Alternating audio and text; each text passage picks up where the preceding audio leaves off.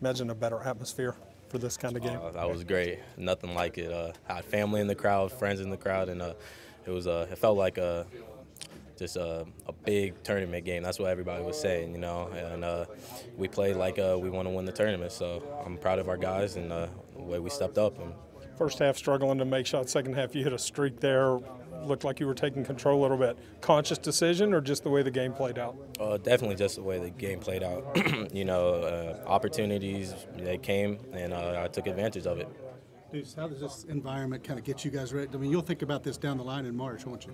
For sure. You know, we knew we had a tough stretch going, but it's always one game at a time, and that's how we treated it.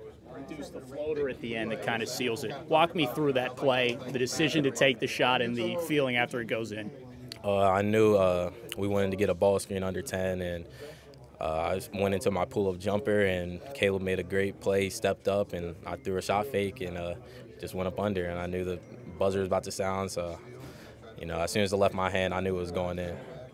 Deuce, you won a state championship in Ohio. Did this game have that kind of feel to you, especially for you being an Ohio native? Yeah, I mean, it's one of the biggest games in Ohio, and I knew if we got this win, our fan base was going to go crazy because, you know, they're both very prideful fan bases, and I wanted our fans, to have a little edge on them.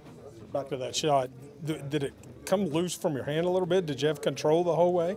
A little bit. I wanted to kind of shoot my regular shot, but, you know, it just happened, and I followed through, and it was going down. Did you realize you gave it the Michael Jordan shrug after it went in? Yeah, I didn't know how it went in, but, I mean, had to. Were you an Ohio State guy growing up?